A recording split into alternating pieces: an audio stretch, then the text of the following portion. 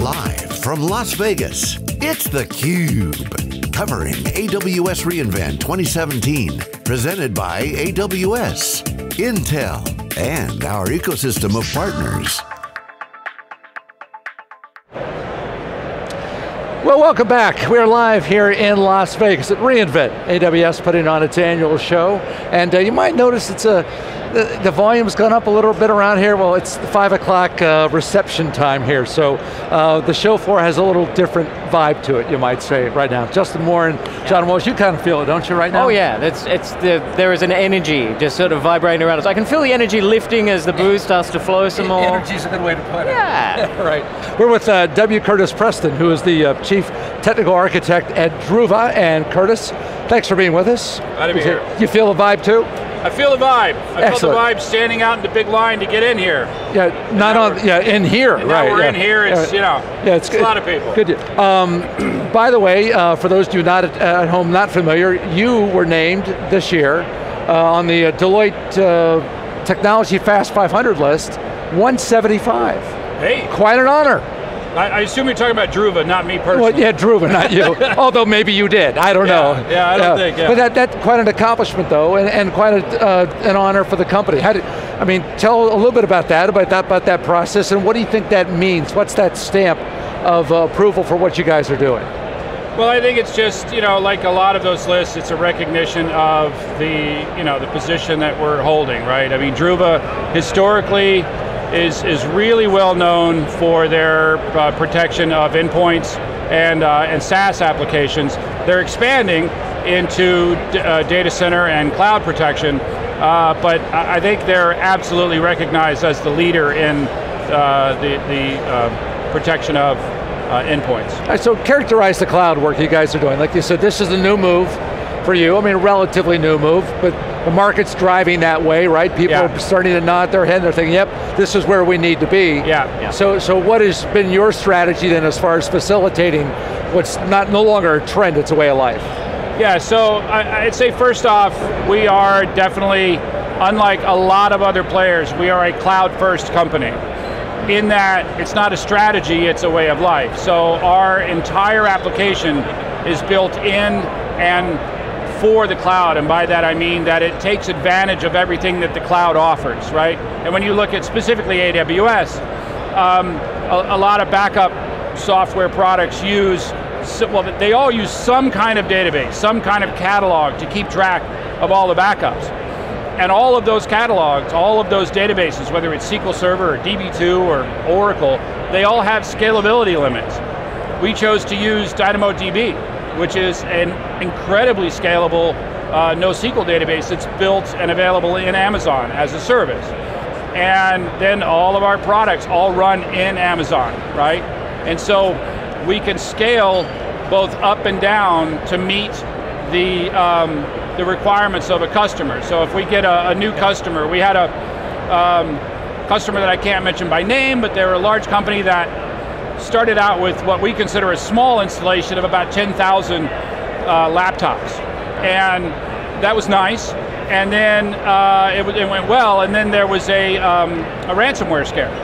And so they said, you know what, we're going to go ahead and do everything. And so suddenly we needed to do 10 times as many laptops. Well, because of the way AWS is, we could scale both the database, the compute, and the storage all instantly to meet the demands of that client. And then once that's done, scale it back down to get back to a state of normal, right? So for us, the cloud is sort of the core of who we are. And then the only expansion for us is actually protecting the cloud. So we've always used the cloud as our destination, but now our newest offering, Apollo, actually is designed to protect, starting with AWS and then expanding into the rest of the Amazon, well, I should say starting with EC2, and then eventually expanding into the rest of the AWS world. Right, so with the tradition of endpoint protection, and clearly that it's really loud. It's really loud. I'll make sure I'm yelling. So with the heritage that you've got of backing up endpoints and being able to protect endpoints, and now you're moving to protect cloud workloads. As you say, you've got this cloud heritage, but you're now looking at protecting workloads that live in the cloud.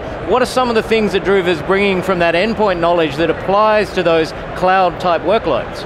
Well, I think the idea is that, one of the things about the cloud, when people sort of view, I think there's steps of people using AWS, right? They sort of experiment and they try out this and that, but once somebody really understands, like we did, the things you can do when you have, when you can scale your VMs instantly and limitlessly, and your storage, and your compute, and your databases, once they go down that route, I think the fact that it's not necessarily the history of the endpoint itself, but the infrastructure that we built in order to protect those endpoints is already totally scalable and ready to meet the needs of however big of a workload that you'll put in AWS. Yeah, so I often like to say that cloud is a state of mind. So if you've already got that state of mind that I want to run my workloads in a cloud-like way, well, I want to be able to protect them in a cloud-like way. And it sounds like that's really what you're trying to nail. Yeah, and it's a big difference because I can look out and see multiple backup products available, and there's a lot of good backup products here, but and any of them can run in the cloud, right? You can create a Linux VM or a Windows VM and install your backup software, but it's not going to magically become more scalable because you're running it at Amazon, right? So designing the product for Amazon and that scalable way of doing things, that's why we talk about being cloud native.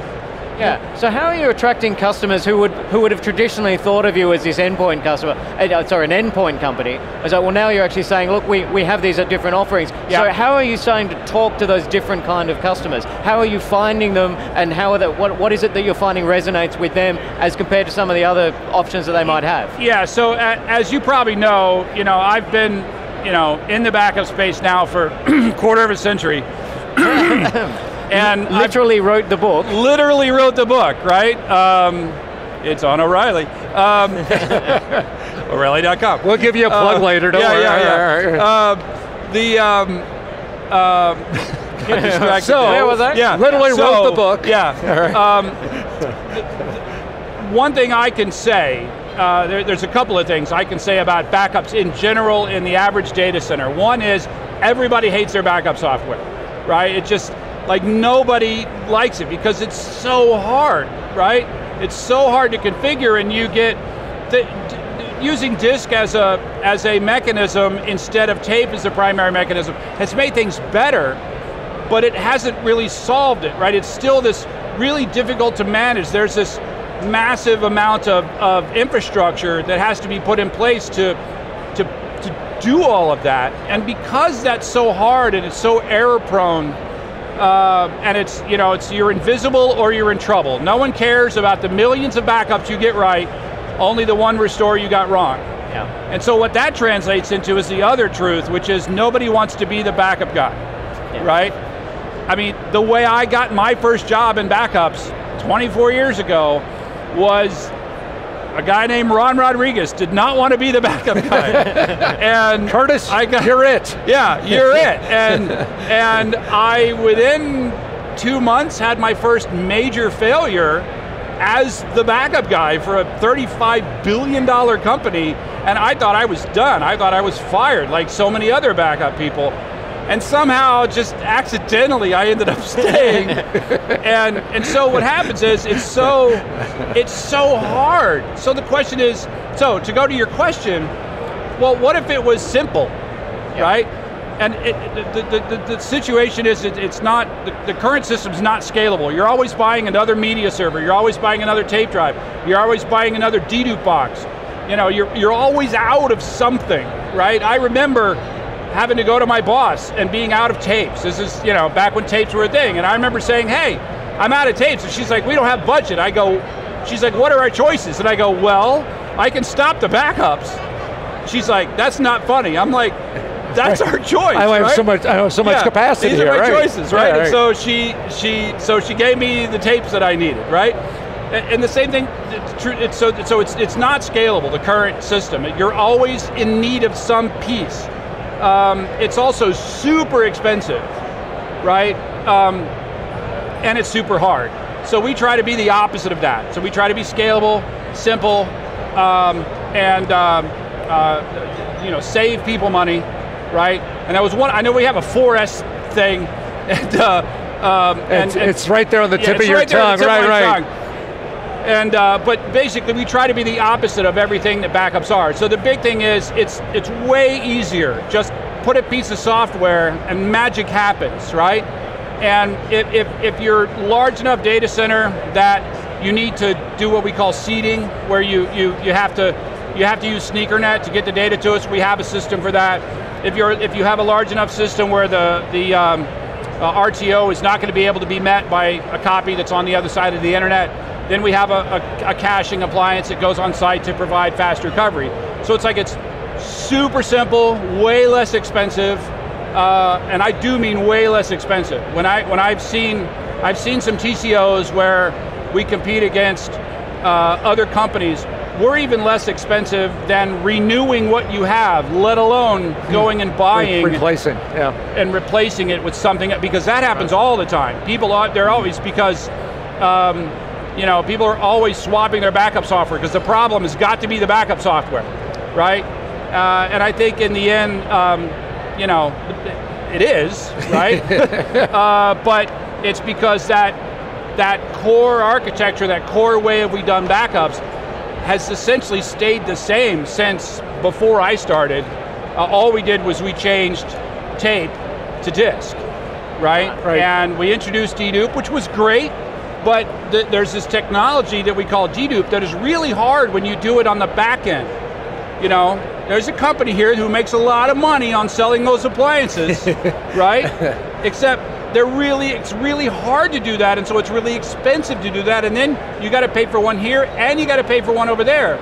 With us, you don't buy that, you just go straight to us, and then because we're in AWS, it's already in three locations, right? And it's already off-site.